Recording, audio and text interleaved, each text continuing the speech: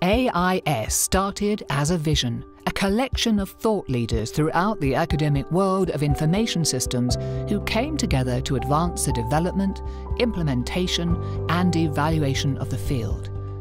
Even before the start of our association, we came together to serve, to research, to promote, and to improve our field.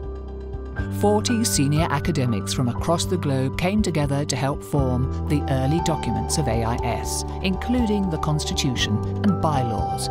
Before they knew it, more than 1,800 people signed on to be charter members of the organisation within 6 months.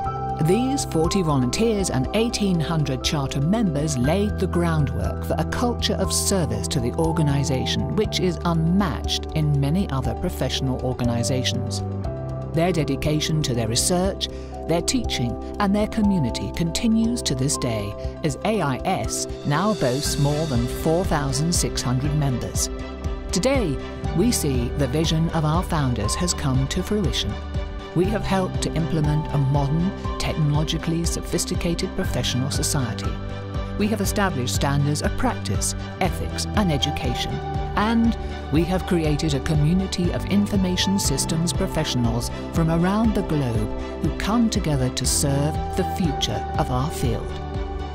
Over the years, AIS has evolved into an organisation that gives a voice to those disciplines which have never been heard before.